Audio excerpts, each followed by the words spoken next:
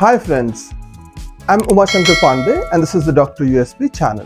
Gilles Deleuze and Félix Guattari first coined the term assemblage, and they meant that social systems are multiplicities rather than units. This concept of assemblage was expanded by Manuel de Landa to talk of the assemblage theory, where he talks of social systems as composed of different units, and these units are material and expressive. So they could be algorithms and they could also be ideas, and the manner in which these units interact is not always static, it is dynamic. Social systems are ever evolving, dynamic and interconnected. Let us see what is assemblage theory in this video.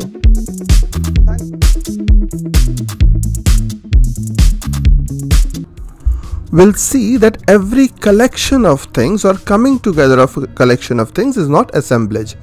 Assemblage is derived from the French word agencement. And assemblage is a complex system composed of many different, often unrelated elements that come together to function as a whole. This concept does not emphasize traditional connections like family lineage or group structures.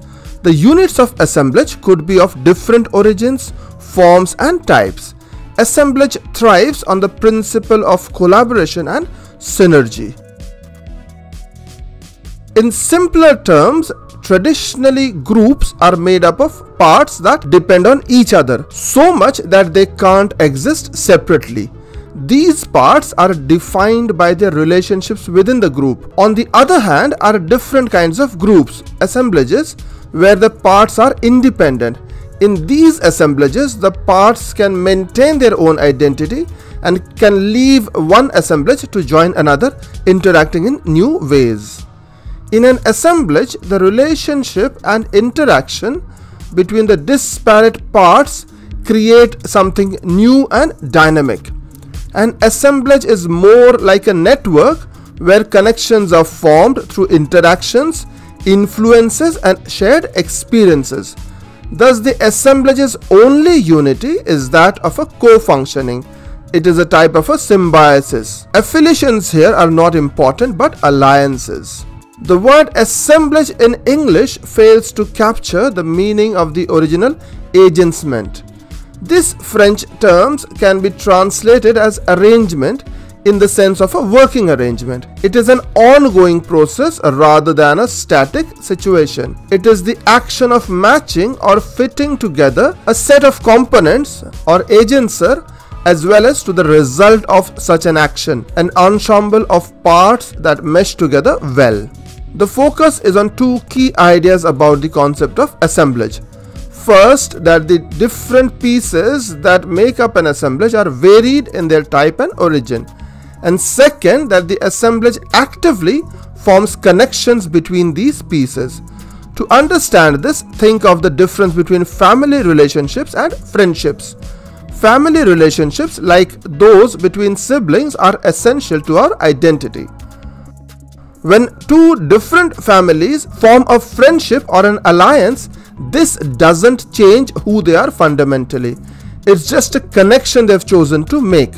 While family ties are intrinsic, alliances or friendships are extrinsic, adding to our relationships but not defining who we are. In an assemblage, the focus is on these extrinsic connections that bring together diverse parts without changing their essential nature.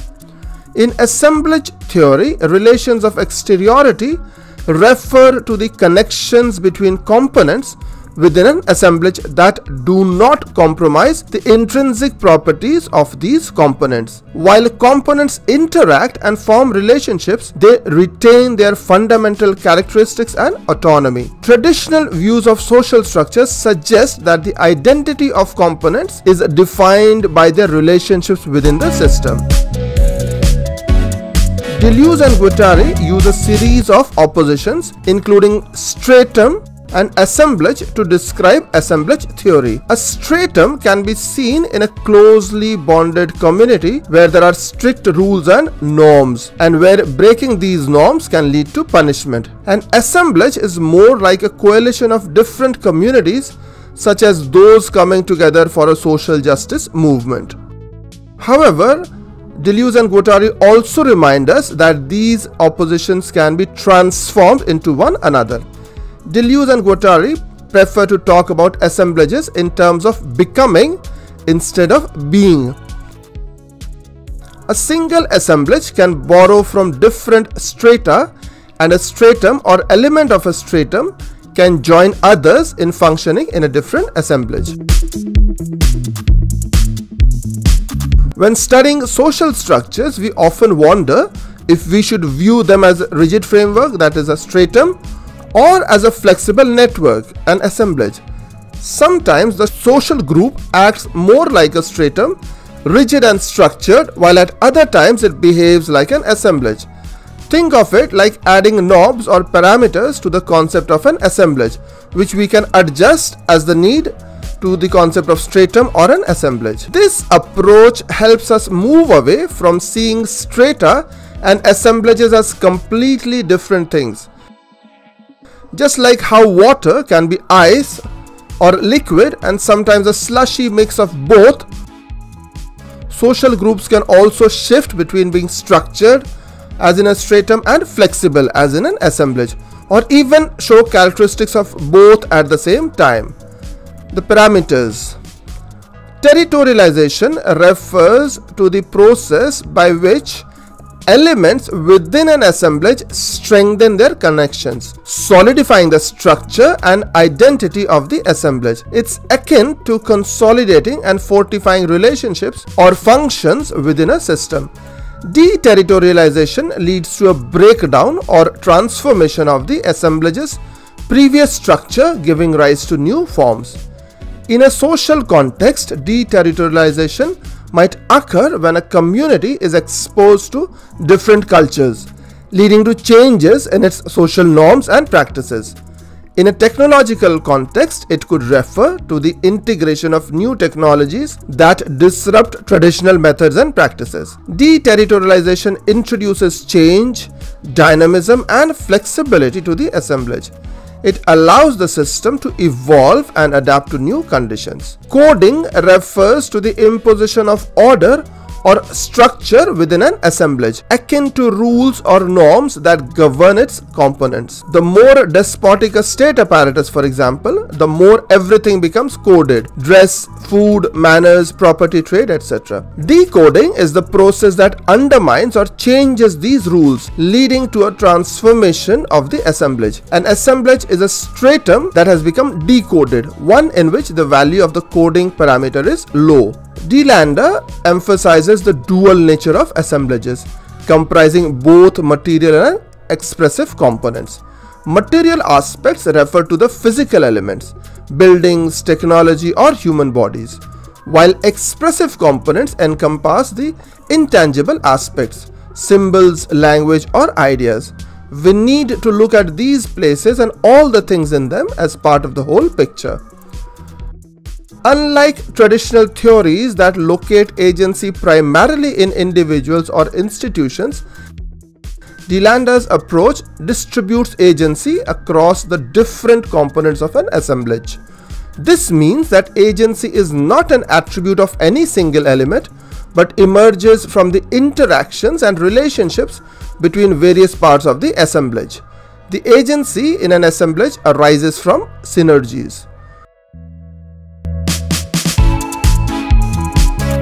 Using the ideas of Deleuze and Guattari, we can view artificial intelligence in society as a complex mix of elements and actions. AI is not just a combination of humans, computers, and businesses, but also a web of interactions and influences. It shapes our social reality, influencing how we imagine the future and our roles in it. AI affects tangible aspects of our lives.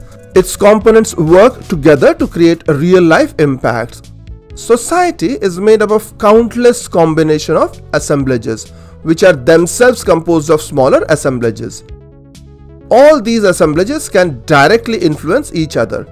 AI is an example of one such assemblage, existing within society and interacting with various other combinations, including those related to the economy, culture, social classes, identities, and the natural environment. To summarize, assemblage theory's fundamental idea is that there is no fixed and stable ontology for the social world. It is a way of thinking about the social world. Assemblage theory is a philosophical approach that considers social complexity through connectivity, fluidity, and exchangeability. The central thesis is that human action requires complex socio-material interdependencies. Assemblages are relational arrangements of different entities linked together to form a new whole. They are characterized by relations of exteriority, which implies a certain autonomy for component parts. Assemblage theory sees objects, ideas, processes, and any other relevant factors as just as important in creating social situations as humans.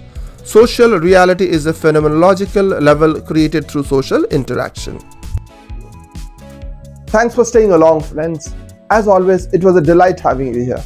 I'll be back with another video very soon. Till then, have a great time.